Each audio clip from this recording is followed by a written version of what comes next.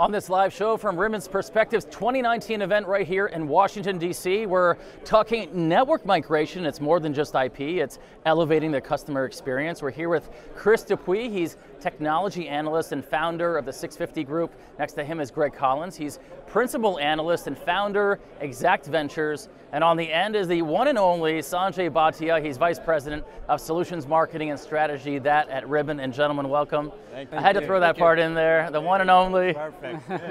You know, so since we have you on this panel, before we actually get into the content, I want to ask you, over the last day and a half, so what's your feedback, what's your takeaway? No, it's been amazing. You know, this Perspectives 19 show that Ribbon has held, it's been amazing. We're getting some excellent feedback from our partners and customers alike, and they just love it. Any feedback from you guys as well?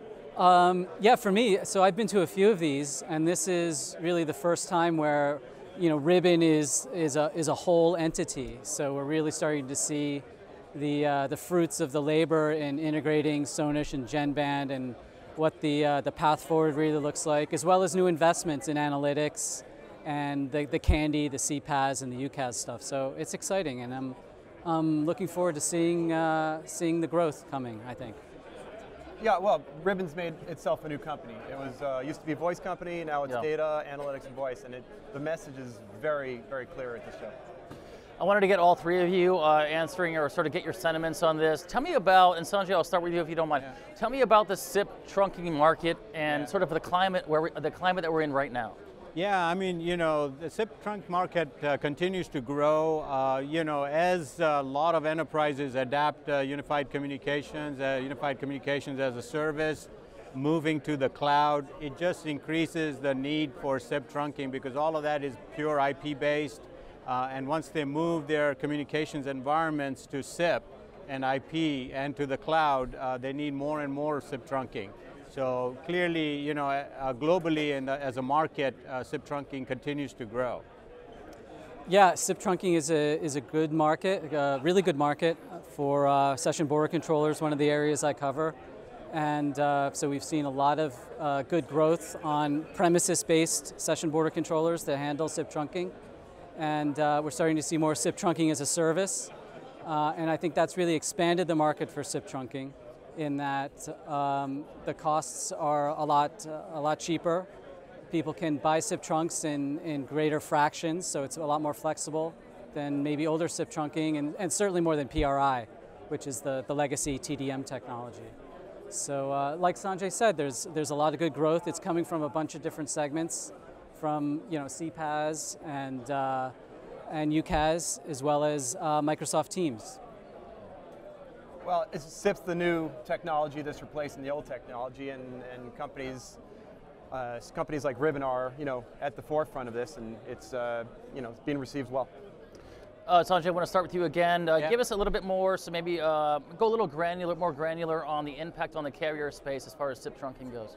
Yeah, I mean, it's getting very interesting out in the market, right? The carriers are still quite dominant in providing SIP trunk services, but there's, the cloud players are in the same game. There's over-the-top players that are also involved in providing SIP trunking. So it's getting to be a little bit of fragmentation going on in the market, but certainly from a Ribbon perspective, clearly we are the market leader in enterprise session border controllers, and we operate our premise-based or software-based solutions in all those environments, right? So we are really here to address the needs of the market. Greg, can you tell our audience, who are maybe not as astute as you in this area, the relationship between carriers and over-the-top players as far as SIP trunking goes? Well, over-the-top players don't have kind of a direct pipe into an enterprise. So it would be like a Twilio, for example, is an over-the-top provider. Google would be an over-the-top provider, whereas a more traditional provider would have a direct, sort of physical connection into an enterprise. So SIP trunking then, started out where you would have one of the traditional operators that had access to that physical pipe would be able to offer a SIP trunk, whereas, in more recent times, the over-the-tops have been able to sort of expand their CPaaS business to begin to offer SIP trunks. Yeah, okay, so SIP trunking as a service is being brought to market by many different operators, both, like as Greg was saying, the over-the-top companies, as well as traditional operators. And what's happening is the OTT guys are putting pressure on the traditional telecom operators, and it's sort of forcing them to, you know, provide STAAS is I think what we're talking about. Yeah. Mm-hmm. So what's happening is these operators are getting pressure to perform here, and they're looking for technology providers that are going to allow them to do that. And it turns out at the show we're learning a lot about the Candy offerings that are helping the operators pursue this one-upsmanship. Sanjay, yes. As far as Candy goes, again, sort of debrief us on for the audience that's not as astute on that as we are. Yeah. So what it is basically anytime there's a cloud UC or cloud PBX type of a service, you need SIP trunks going from that service into the enterprise. And you need session border controllers on both ends to be able to secure that communications. And so that's what SIP trunking is all about. And so when you talk about SIP trunking as a service, it's basically providing the capabilities for the enterprises to be able to connect back into the PSTN, so to speak, to be able to talk to other people around the world, right? And so that's what SIP trunks really are. And SIP trunking as a service is an offering for that. Sanjay, I want to transition quickly over to 5G. Aside from speed itself, what are sort of the drivers for 5G and why the migration towards 5G? Again, give us a broad brush. No, certainly 5G also is all about providing low latency and providing edge computing and providing the Internet of Things. So allowing and enabling the mobile service providers to be able to address those growing markets for Internet of Things and driverless cars, autonomous vehicles, and those kind of things, and industrial Internet of Things. So those are some of the capabilities that 5G enables for the mobile service providers. Greg, as far as 5G goes, and again, aside from speed, or you can throw speed in there too, how does that fit into sort of the environment that we're in right now? So I guess I have a little bit more of a cynical or pragmatic view of the short-term motivation behind 5G. So there's the marketing use case. So every carrier wants to be able to go and sell the latest and greatest service. So there's sort of a marketing urgency behind 5G. In fact, one carrier, AT&T, markets their service as 5G, but it's really 4G. So again, there's a lot of marketing urgency behind that. And there's geopolitical urgency behind 5G and making sure that every country's carriers are deploying the latest and greatest. And there's a question about whether a country can maintain their competitiveness over the long period of time without being a leader in this. So there's a lot of urgency on that level, and I think that's really what's driving things in the near term. But like Sanjay said, you have like the three classic use cases for 5G, the enhanced mobile broadband, and I think that's important because carriers, especially in North America, are running out of spectrum to accommodate their growth. So having that spectrum from 5G is really important. And then the massive IoT. Yes. And that's a big one. And then last one is the ultra low latency, so driverless cars. So those are the three classic things. I think the massive IoT and the driverless cars, so to speak, are more longer term because you really need a lot of really solid 5G coverage for that. So as smartphones come out that are 5G capable, you'll have that mobile broadband aspect and that use case really take the lead, and those other ones will be down the road. Chris, 5G, again, in the environment that we're in right now, how do you tie 5G back to what we're seeing here today? Okay, so what's happening with 5G is there's an incredible marketing machine behind the idea of 5G. It's actually really tremendous. It started earlier this year when we were at the Mobile World Congress trade show. We were all at the show.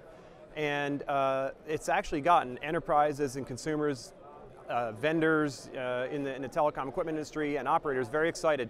So I think it's a great idea to tap into this marketing hype, but the thing is that much of the expected growth is actually in enterprise, and it turns out that enterprises already have wireless in their networks. It's kind of ironic.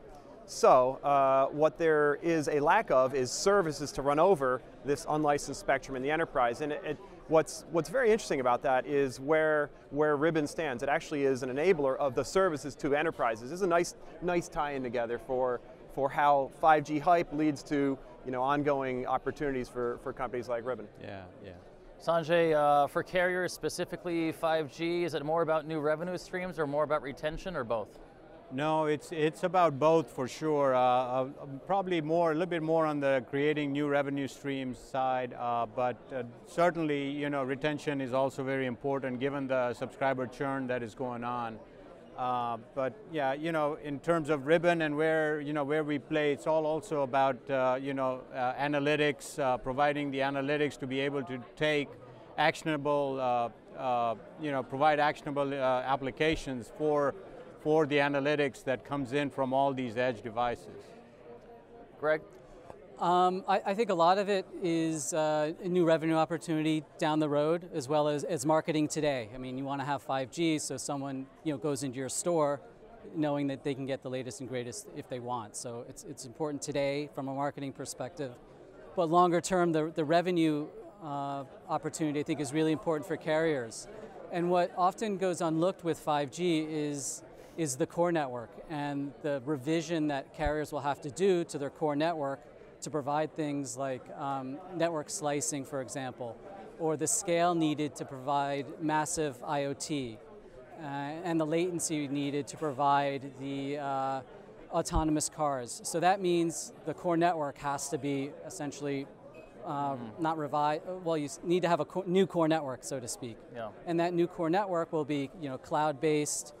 And so you'll have core networks that look more like a Google or Amazon data center than central offices today. So that's a big change that's going to go on, and that will help enable service providers to provide these applications and opening up their networks, exposing APIs, and that's another aspect where Ribbon's playing in, is opening up, is providing API services to these service providers so they can open up all the great resources that they have in their network to partners, to enterprises, and to people that can leverage that.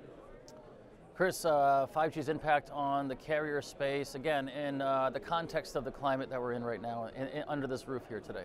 Okay, so you guys have both covered a lot of ground here. A couple things that haven't been discussed in this part of our talk, let's say, is one of the things I'm seeing is like when companies are deploying SD-WAN, connecting their enterprise locations to other enterprise locations and to co-location facilities, there's a growing demand for having like cellular be the second connection on an SD-WAN, and it's actually been surprising how many inquiries I've gotten in my line of work as research and things. Anyway, so I think there's a need for LTE and 5G on these SD-WAN links. So it's kind of a tie between 5G and connecting buildings and so on. It's something you guys didn't mention. Yeah. And yeah, that's the main thing that comes to mind at this point on 5G that has been discussed. Sanjay, this time next year, I always ask you this question, SIP trunking, and any area actually that you want to mention, what do you think the conversation will be? Yeah, I mean, it's going to keep on growing towards, analytics, machine learning, AI, 5G, IoT. I mean, those are here to stay for a while. And so you're just going to keep on hearing a little bit more about that here next year. By the way, so just from a very, and I truly mean objective point of view here, what do you attribute the steep growth of Ribbon right now? I mean, it's clear that you're making a mark on the industry. And again, from a very objective comment there, what do you attribute that to? Well, I mean, we're very, very focused in helping our customers meet their needs as well as their customers' needs, right? So really, when you focus on certain areas and make your customers happy, right? I mean, that's really where we are laser focused in providing our solutions for. Greg, again, any futurist sentiment about sort of Ribbon's core competencies and where you think the conversation will be a year from now?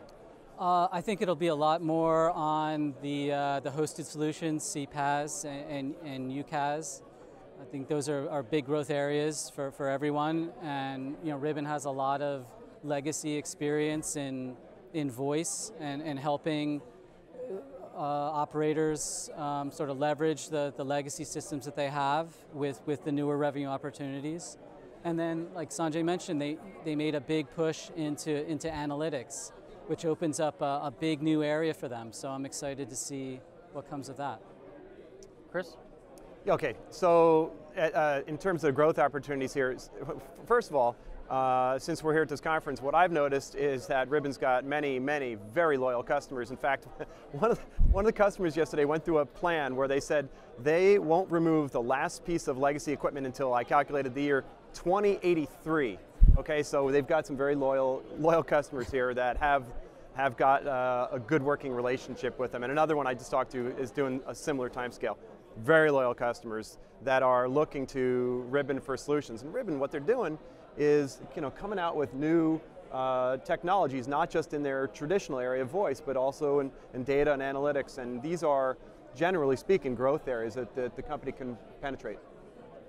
Well, it's always good to have all three of you on the panel. In fact, this is our first time for you and I, Chris, but Greg, we've done this before, and Sanjay, of course, we've done this several times. Yep. A great event, by the way. Thank you. I haven't had a chance to poke my head into too many places, but I hear all the kind of the buzz. So it's always good to come to an event like this. And by the way, it's good to come to an event that actually conducts business, and it's not just walking an expo floor like it was like 5 or 10 years ago. So that's always fun. Again, thanks for your time. Great, thanks. And to all of our viewers out there watching this live stream, if you want the on-demand content, it's just right below this live stream. It's going to be from 12 to 5 p.m. today. So long.